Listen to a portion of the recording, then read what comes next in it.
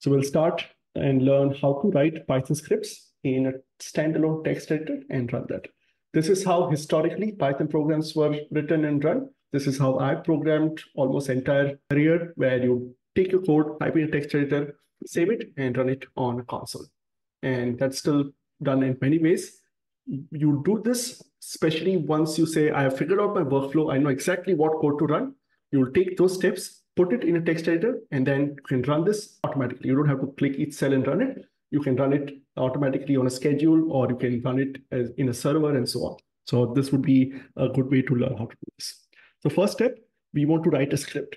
And this script could be any Python code. You can just write any Python code. So we'll do this step by step. First, I want all of you to open your text editor. So go and open your text editor. So let me open my TextMate, and you can see a blank text file.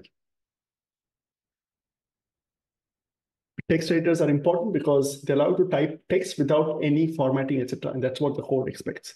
So either you have, if you have Notepad++, open that. If you have TextMate, open that, or any other editor, and we'll type some Python code. So let's type print hello world. Just a basic thing. Let's see how to run this code from a text editor. So go ahead, open a text editor, type print hello world, and then we want to save this file. So go to file.save, and you can save it anywhere on a computer.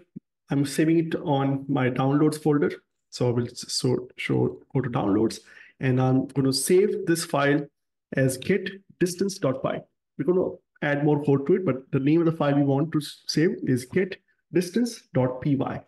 .py is important. That will ensure that Python recognizes that this is a Python file. All the Python files have .py extension. So we have some Python code.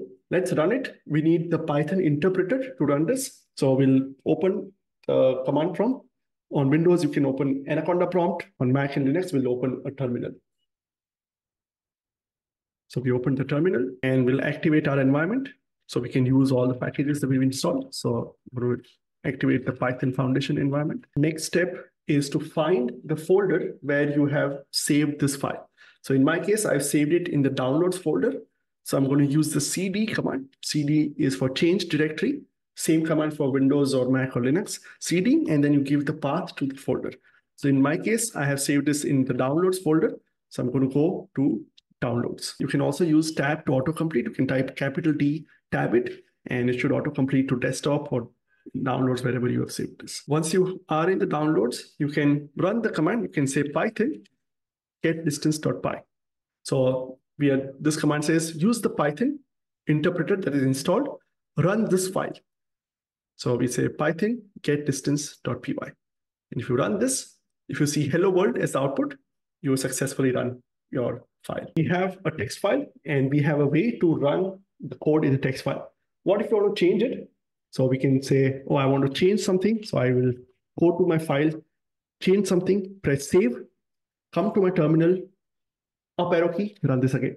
Now it says hello class. Right? So I can now edit the code in a text editor, save it, come back to the terminal and run it to see the output. Let's type some real code. So from your course material, we're going to do this code snippet to compute the distance between two cities using GeoPy. So we can type this code, copy paste this, and I'm going to take this and put it in the code. Let's just save it. And now when we run it, the Python environment will import the GeoPy library and call this to compute the distance. So I'm going to go back to my terminal and run this. And you can see now it prints the ellipsoid distance between those two cities using GeoPy. One thing you'll notice it if you run your Python code in this environment, it will always run from the first line till the end.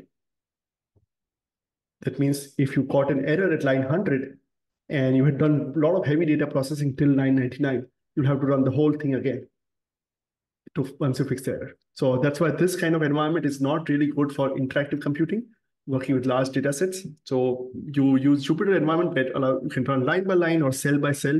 All the previous results are saved, so you don't have to rerun the thing. Once you have it, my typical workflow is if I want to automate something, I would develop this in a Jupyter notebook. Once I have it, I'll copy the code in a text editor, have a whole workflow, and then run it using a terminal if I need to. And that will allow you to run this without any interaction. Now you have a command. So you can say, whenever I run this command on my computer, Python get distance.py, it executes this Python file. So you could take this command and put it in Windows Scheduler, or on Linux and Mac, you have something called a cron tab, which executes commands on a schedule. So you can say, every Monday morning, 6 a.m., run this command on my computer. And that means without you being present, as long as the computer is on, it'll run this script on Monday morning, 6 a.m. And that means now you can say, every day, I want to download this weather data, do some processing, generate this raster, and email this to somebody. You can write Python code to do all of that, put it in a script, and I have a command that executes automatically and sends that email to people. Right? And you have Python libraries for doing everything, downloading data, processing, sending emails. You have Python libraries. So this is the workflow you'll use if you want to automate stuff. Or if you want to say, I have 100 files, I just want to run this, not in a browser environment, but on a terminal, this is how you do it. Today, majority of programs are written this way. Most of the professional coders will work in this environment. They have a text editor, they write code, you'll execute this in a terminal, you'll get the result. So I just wanted to introduce yet another way that you can run Python code.